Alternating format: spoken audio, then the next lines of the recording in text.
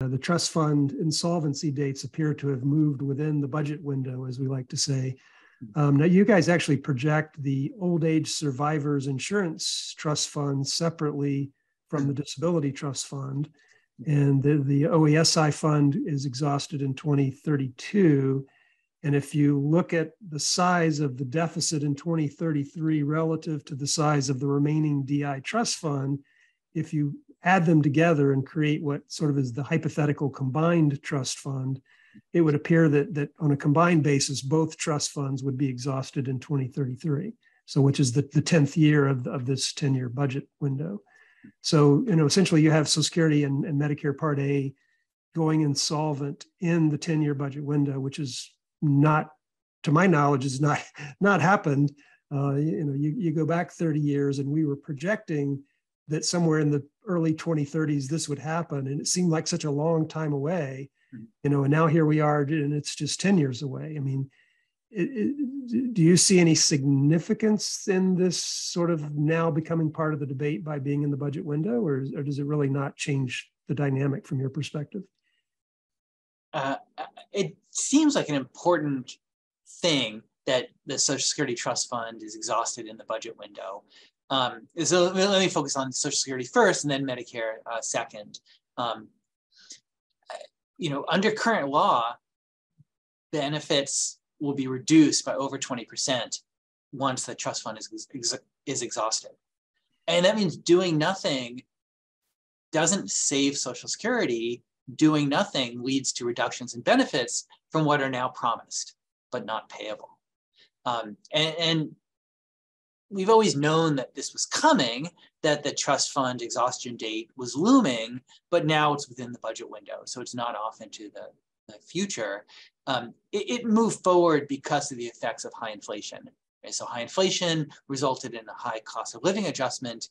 Again, that's helpful for beneficiaries, but it's a result of high inflation that was the opposite of helpful for beneficiaries.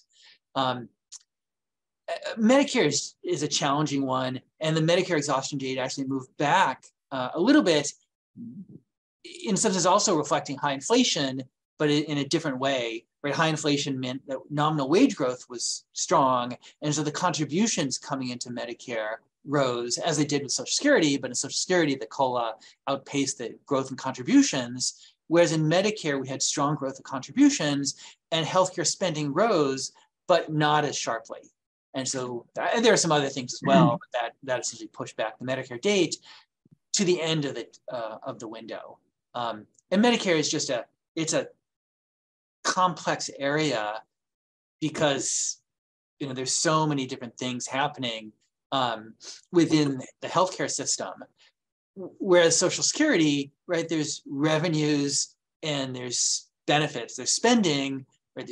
GDP growth and productivity affects those things, but there's relatively fewer policy levers with Social Security as compared to with Medicare. Yeah.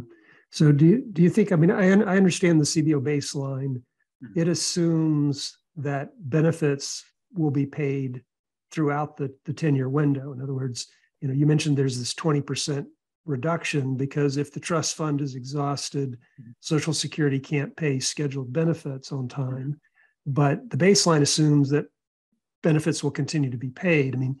Do you think there's any utility? Obviously CBO is following the law and scoring conventions and baseline practices showing the result they do, which is benefits are paid, and that that's always been in the baseline. But I guess the question is, would it be helpful to reinforce to members of Congress that even though we show benefits are being paid, here's you guys used to do these like alternative scenarios or alternative assumptions. And would it be helpful to show, okay, here's the baseline and benefits get paid and we borrow the money, even though the trust fund is exhausted, but here's the alternative way. And that is the trust fund is exhausted and benefits are cut across the board. But somehow, members seem reluctant to dip their toes into the water of Social Security reform. And as you say, doing nothing really isn't an option because that's going to lead to benefit cuts. But the baseline doesn't show those benefit cuts, and so there perhaps there's some other way to convey that information. Have you guys thought about what alternative scenario could be presented? No, it's a good question. We will do those later in the summer when we do, well, so we have two reports coming. Next is we'll analyze the president's budget. My understanding is that it's set to be released in early March. We get data from OMB on the actual spending of last year. We get the president's proposals. We apply our economics to what the president has sent us and provide a report on that. And then we update the budget outlook, and that typically is adopted by the budget committees as the scoring baseline. That's up to them, of course. And then later in the summer, we'll do the long-term budget outlook. And then as part of that, we would provide these alternate scenarios. What we've done in the past is stronger or weaker economic growth, and then higher and lower interest rates.